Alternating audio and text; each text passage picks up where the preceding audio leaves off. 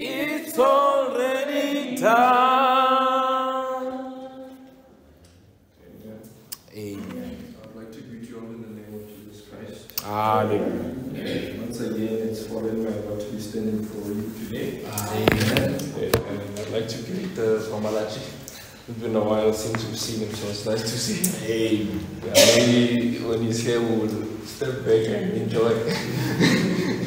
But yeah, no, as I said last week, I am, happy to be in the house of the Lord, but I'm not happy to be standing before Him. Yeah, so things haven't changed, but nonetheless, I am leaving it all in God's hand. Because at the end of the day, it's not about what I can say, but it's what He wants you to hear. So I hope that, the little that I bring before you is a blessing. Amen. So I think what we can do, maybe let's just pray before I begin. Okay, just close our eyes. Our Heavenly Father, Lord, we come before the throne of mercy again, Lord. Yes. We just want to say thank you for this opportunity, Heavenly Father. Lord, to be gathered, Heavenly Father, in this fashion. Lord, Heavenly Father, in our hearts, Heavenly Father, we long to hear from you. Yes, Father. Lord, we want to be better Christians, better people. Yes, Lord. Lord, Heavenly Father, better brothers and sisters. Lord, better colleagues, Heavenly Father. Yes. Wherever we go, Heavenly Father, we become the reflection of you. Amen. Our Heavenly Father, we've come, Heavenly Father, to hear from you. Yes, Lord, I pray that you speak to each and every one, Heavenly Father. Please. Lord, your children have come, they've sacrificed their time, mind, to come to church.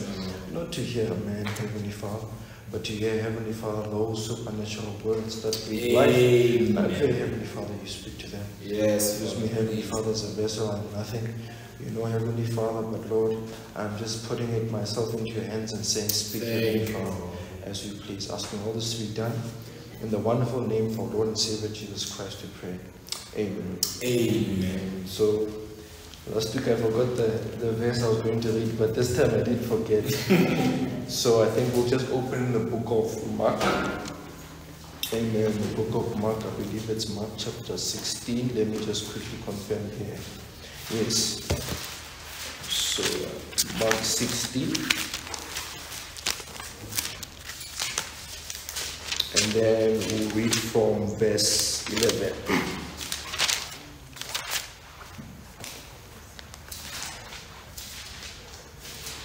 Okay, so it reads thus. So it says, and they, when they had heard that he was alive, and had been seen of her, believed not, after that he had appeared in another form unto two of them, as they walked and went into the country.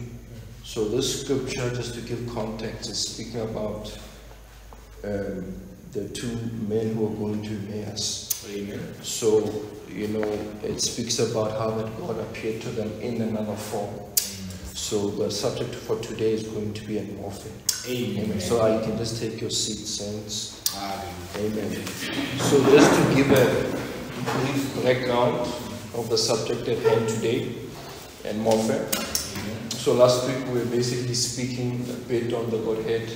The subject was the revelation of Jesus Christ, just showing that when He unveils Himself to us, we find our identity and our position in Him. Amen. So now here, we took the root of and morph, basically to show that Christ is the principal theme of the Bible. It's Him from beginning to end. So we just want to show the different masks that He chooses to unveil Himself to us. So maybe we'll be doing a bit of reading, just going through different periods of time in the scriptures where we see Him appear. So just as a beginner, I'll just read a quotation.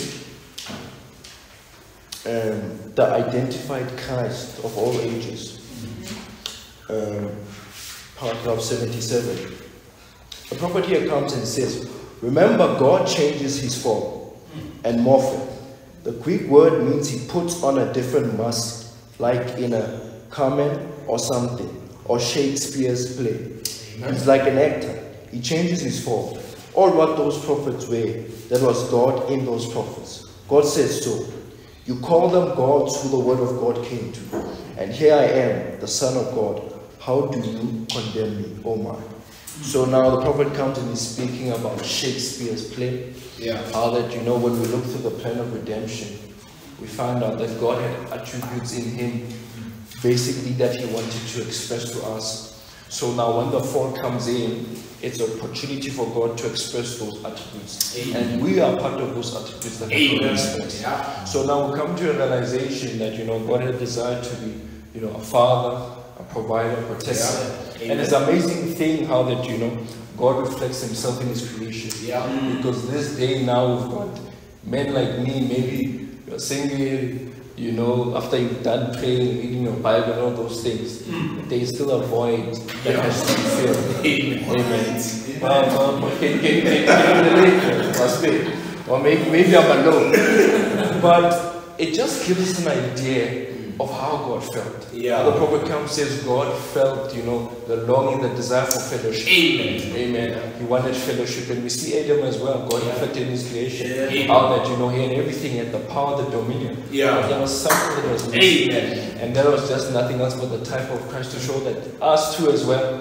God was longing for us to have a family. So it's God basically reflecting himself in his creation. But now, when we're looking at this word morph, it's such a beautiful word because of it just encompasses everything one can say. Because when we're looking at the Godhead, other people believe it's 3 different gods, but the prophet comes and uses this word morph to put it all together like a puzzle. To say it's just God in a different form, changing mass. It's the same being in a different form. So now, this is basically the foundation. But now when we take a look at Moses, look at Moses is given a promise, basically he's a promised son to draw the children out of Israel, children of God out of Israel. And he grows up in the palace and so forth, but there comes a time, a change, where now he has to follow the route that God has set for him. So you see certain situation, when the scripture comes and says all things work together for good to them that love the Lord. You see him now, he's down there as a mad dog. He kills a man, now he runs away. So it feels like, no, the plan is fair. But God, the prophet comes and says, that God, he plays a part in this whole thing. Right? Because remember, it's a play. And then he finds himself now in the desert. And then now God comes and appears to him in the form, of the burning bush, the pillar of fire, one may say. So now when we see Moses at that stage, we see that he's got now a personal experience with God, where God now unveils himself to him. Now, at that particular phase, we see now the scripture comes says the angel of the Lord came down. Now, when the scripture talks about the angel of the Lord, it refers to God himself. That's something I've learned to notice, right? Because of now that angel of the Lord begins to speak to Moses. Tells Moses, take off your feet, right? Because you are standing on holy ground. So now the beautiful part about that picture, we see that now Moses has a personal experience with God. So when he gets up from that situation, he's no longer the same Moses that we see running away from Egypt. But now God has revealed himself to him. And the commission has come. Now he has to go now and basically do what he was called to do. So now we see God in that form, right? Coming in a pillar of light. And also we can also see that, the scriptures come and say that God now was a pillar of light by night and a pillar of light by day. And the beautiful part, as the scripture says, that Jesus Christ is the same yesterday, today, and forever. Even this day, we see the same thing take place. Other we see now the prophet has that picture of that pillar of light. So we get an idea of how that looked for the children of Israel. And we look as well, Sunset Mountain, with that wonderful cloud, right? Appearing those 7 angels, the constellation of vision, coming together to make the cloud. And the prophet comes, I believe the prophet comes and says, look at his hair, look at his hair, look at his eyes and so forth. That is Christ. Once again in the form of a pillar cloud in this day. Now, when we move up in the book of Genesis, Genesis, where we see a mysterious figure coming in. That's Melchizedek. The scripture comes and it says, he's without father, no mother, beginning or end. So we were just having a conversation with these other people who believe, Trinity and so forth. We're just asking a question. This one, who is he in the Trinity? Because if now we have to start adding now, Yeah. to that, But, the prophet comes in here just for a background. No, we understand that he comes now after Abraham as well has gone to battle. Now he's coming now to give, Abraham the opportunity to pay tithes. Maybe let's say that. And he's talking with him, he's telling him that, you're going to be a father. And it's Sarah, my wife, she's going to produce a seed. And the prophet comes and says, that if Sarah did not disbelieve, she could have produced Christ himself. And I think that was a powerful one. But you see Isaac also coming to the picture. But now, sticking on this character of Melchizedek, Hebrews chapter 1, the prophet comes and says, now I'm going to show you who he is here. Then you'll see who the Son is. That was Jesus before he had a human form. Amen. So from my understanding, as we are growing up, we think Jesus begins in the New Testament. But as the word begins to unfold and you begin to see him in various places in the scriptures, so it was a wonderful thing to see. And then now we also look at Joshua as well. Other Joshua now after Jericho, here comes this captain of the Most High.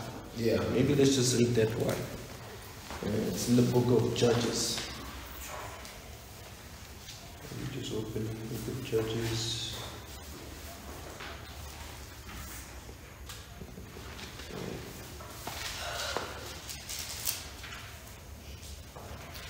Okay, you just bear with me.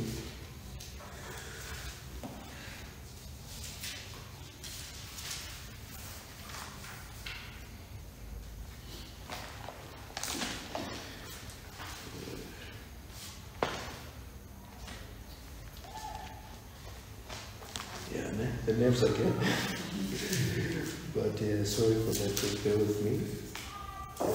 So in the book of Judges chapter... No, Judges, I'm sorry about that. Book of Joshua chapter 5.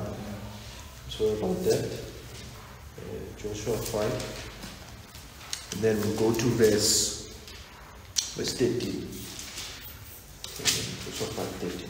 So the scripture comes and says, and it came to pass when Joshua was by Jericho, that he lifted up his eyes and looked, and behold, there stood a man against him with his sword drawn out in his hand. And Joshua went unto him and said unto him, art thou for us or for our adversary? And he said, nay, but as captain of the host of the Lord am I now come. And Joshua fell on his face to the earth and did worship and said unto him, what saith my Lord unto his servant? So now we have an understanding. Now it's Christ again and morphing, coming down and appearing before Joshua again. And the scripture comes and says that God is a man of war. And we see that how that throughout the scriptures, how that he began to conquer wars for Israel. There's certain situation where you tell them, they say, no, I'm going to take care of this. But you see the same thing even today in our lives, where we come up with certain situations where we can't fight ourselves. But God comes and he morphs himself again as well in our lives and becomes that mighty conqueror for us. And we are forever grateful for that. Because of our faith is continuously uplifted when we see him do things for us. Because the prophet comes and says that God likes to do things for each other. Amen. So now, when we move now, we look at Samson as well. How that Samson now is also a promised son. The mother and the father now are spoken. The Bible comes and says the angel of the Lord comes to speak to them. And now the beautiful part about this conversation that hit me is that when the parents asked the angel of the Lord, what is your name? He comes and says, no, don't you know it's a secret? But in this day we know that all secrets will be unveiled. And we now understand it was Christ himself. Once again playing his part throughout the scriptures. And it's such a blessing as well to know that this day as well, he also plays that part in us because of we are him and he is us. So we also come in as well in morphed as Christ, where he uses our bodies as he pleases. The prophet comes and says, it doesn't have mouth but our mouth. It doesn't have feet. And then now when we look at Jacob as well, we see Jacob he's in distress. He ran away from, the father-in-law, but now, it's coming against now his brother Billy with like an army of 400, But when we're looking at this situation, he chooses to go into his secret closet. Yeah. I think it's in times of difficulties where we see what we really need. Because he knows that there's no other solution. So it's to go into me. So what he does is he separates the family, and he goes to the other side, I believe, of the river, and he begins to pray. Yeah. And through this situation, Scripture comes and says, the angel of the Lord, capital letter L, Lord, comes down. And he begins to wrestle with this angel. Amen. I just want to quickly read Genesis 32, verse 29. It comes and it says, and Jacob asked him and said, tell me, I pray thee, thy name. And he said, wherefore, it is that thou dost ask after my name. And he blessed him there. And Jacob called the name of the place Peniel, for I have seen God face to face, and my life is preserved. But now just to stick with this one, where he says, and he said, wherefore it is that thou dost ask after my name. And where God now does not tell him anything, but he gives him a new name. The prophet comes and he says that a new name signifies a new life. Yeah. So now here, God now is also there. But he's not disclosing the mystery, not disclosing the secret, so he's choosing not to say it. But now, that's where we see Elijah. The one of Elijah touched me, after, a wonderful high. I think also as a minister, you come in, you stand, it's high, and then you go home, and there's a dump. But you see as well, Elijah, after such a wonderful time where he's there, doing exploits, after he's killed the prophets, now he's running away from a woman. So from Jezebel, and he's depressed. He's he's under the genital tree.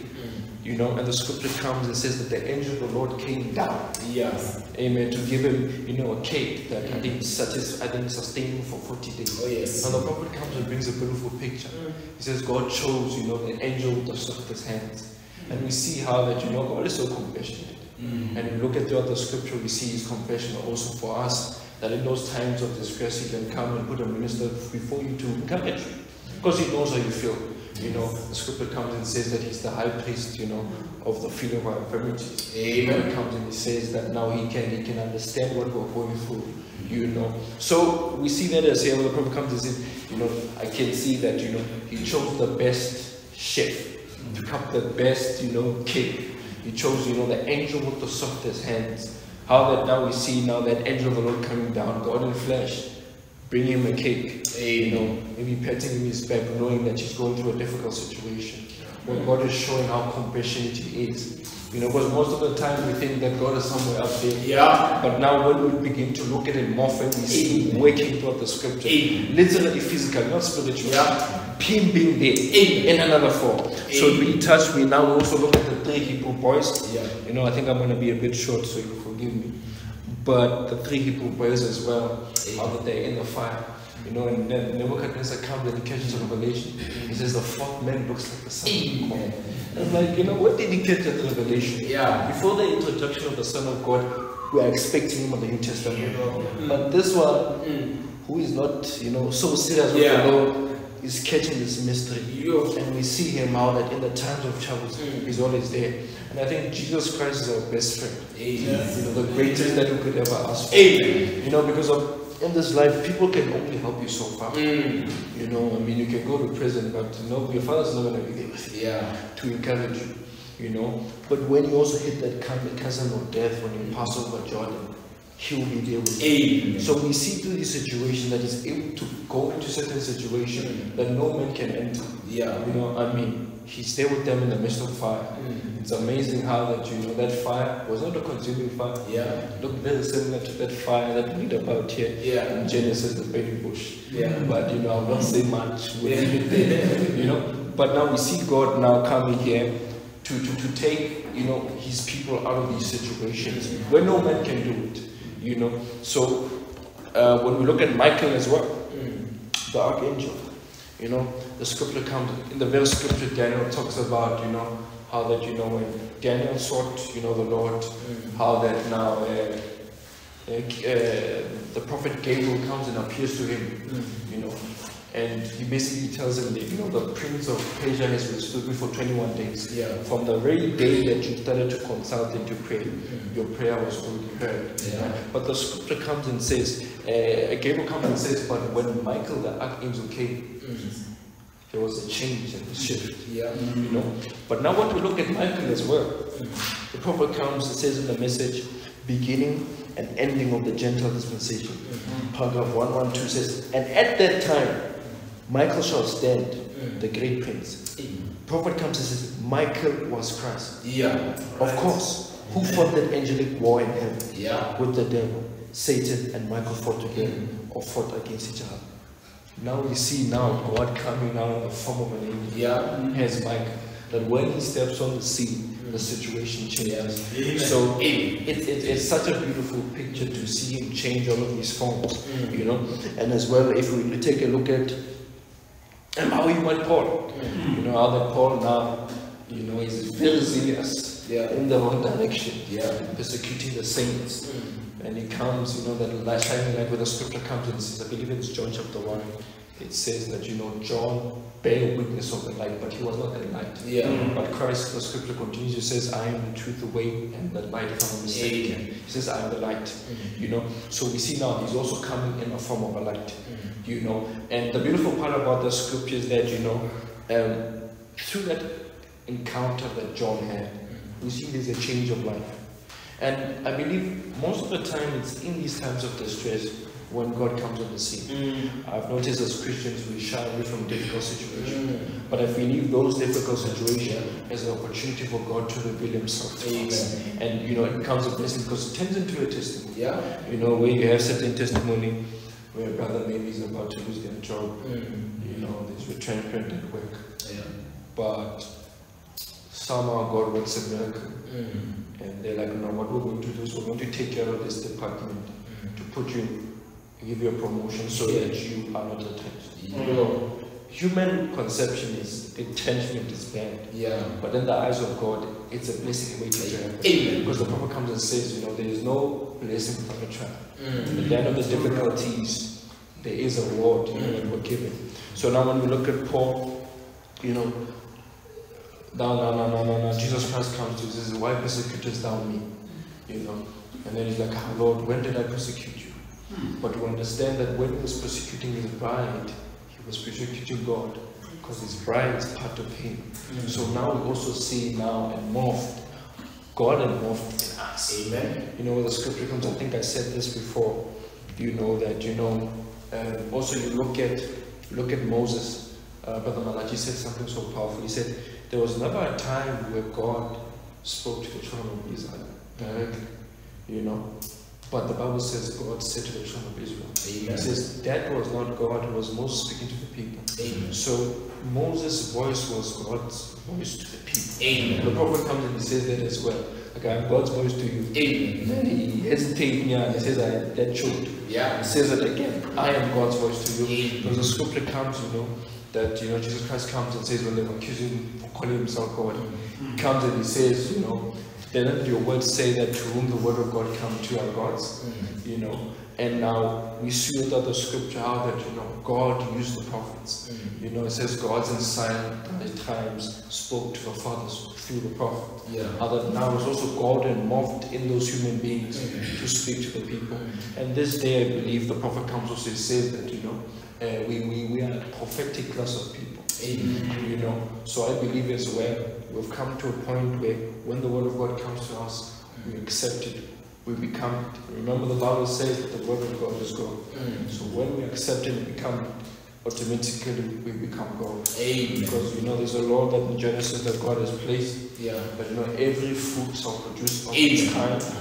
And we have to produce of that life of Christ. Amen. We have to produce deity as he's produced deity. Amen. So I think, just in closing short, just to say, saints, I think we should be just very grateful for what we have. You know, the message that we've been given this day, I think it's such a wonderful thing, you know, because of many times I sit down with young people, you know, are very serious. but they don't see these things. And they will fight it and fight it and fight it, you know. But in it all, we also are here to express Christ. Amen. Where we conduct ourselves, everywhere we go. You know, I mean, you know, as a message believer, to do anything against the will of God, we put a reproach. And it's not just putting a reproach on, you know, the message itself as per se, but on Christ, because we are part of Him.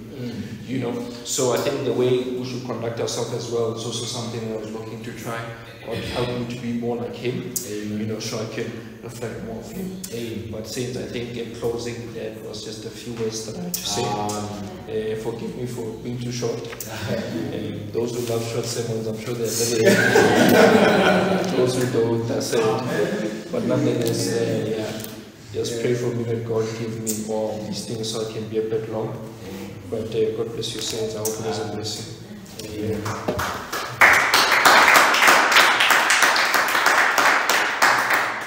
As we hand over to Kamachi.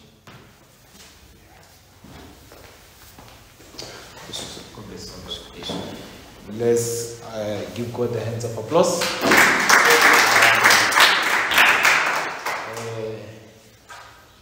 The quality of a sermon, Brother Boitshepo, is not evaluated or weighted upon the quantity of words that are uttered. Hallelujah. But it's weighted upon the effects of the words that are uttered. Amen. So we really appreciate you. Don't stress and worry about the length. We have really received. Hallelujah. So I was just rejoicing there. I'm sure you noticed that I was smiling all the time because the way he brought up the topic of morph is just wonderful how he brought it. He said things that I never noticed in that light. So I was just happy. So even this time we are living in, Christ wanted to do the repeat of morph. Hallelujah. Through His bride. Hallelujah. So I was listening to something today on the preaching of the fourth seal, where Brother Branham says the battle was of the angels. It was in heaven. Then it came down in the Garden of Eden. He says now we are fighting a battle, and there's going to be a battle of Armageddon. So now he says something very interesting. He said the battle of Armageddon, God has assembled His bride in heaven to fight. Oh, that was something. So our coming here does not start here. The fight, the battles that we go through here does not start here. But we are assembled, we are soldiers assembled from heaven. Praise be the name of the Lord. And He came in, He morphed Himself in us to overcome. So my brother, we are really appreciative. I don't know, you say it's a short sermon, but my page is full there. So we really appreciate it. So without any waste of time, let's sing a chorus or a worship song. Then we are going to go straight into prayer. So whatever prayer requests that you have, you can write it and bring it forward. If you don't have, whatever comes upon your heart to pray for, please do so. And pray for the church, pray for the believers in your spare time, pray for the congregation as a whole. Hallelujah. How many do that? Pray for the congregation. Hallelujah. Amen. Praise be the name of the Lord. So continue doing that, saints, and we'll see how the Lord helps us. So as we say, I see Lokotola has raised his hands, he's praying for the congregation. So let's sing a worship song. Then we are all going to go into prayer.